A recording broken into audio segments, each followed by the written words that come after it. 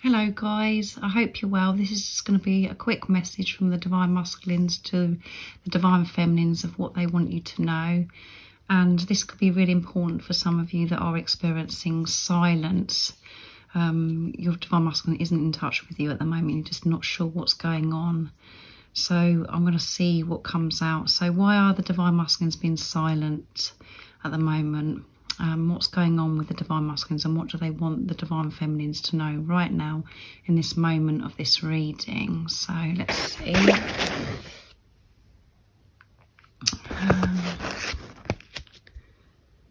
You inspire me to change my life. So they are changing things, guys, in this silence. And I know you probably get sick and tired of me saying this, but in the silence is the precious time, because that is when the Divine Masculines really learn about themselves and, you know, they find themselves, understand themselves, and they do make so many changes. And you being you inspires the Divine Masculines to actually change their life. This love that they feel for you motivates your Divine Masculine to change things. And we know the Divine Masculines are really being honest with themselves, being in their truth and allowing themselves to feel this love now.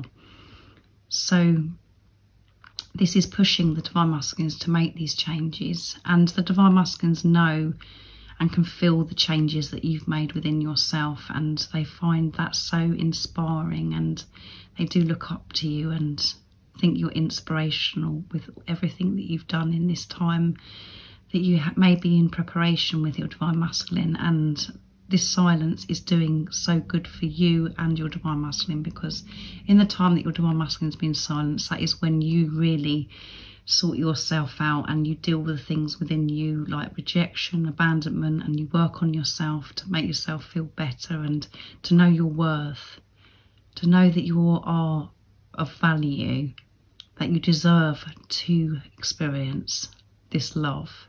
And you find yourself in this time, and as you know, whatever you do for yourself, you're doing for your Divine Masculine.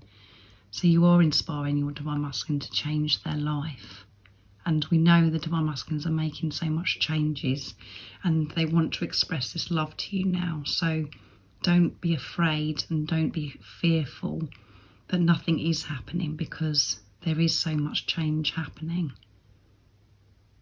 And keep being you. Keep staying in your truth, believing and trusting in what you already know, because your Divine Masculine can feel this and it is inspiring them to change things. And everybody's situation is different, and for some of you there could be big changes that your Divine Masculine is having to make. So be patient. And being patient is showing that you are trusting. And it's only the ego that gets frustrated and impatient.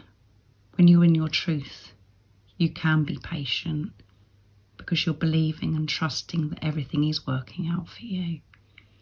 So I really do hope this has helped a beautiful soul this evening or in the daytime, wherever you are, whatever you're doing, and that you're able to feel so much more peaceful from this message that the Divine Masculines are sharing with you, Divine Feminines.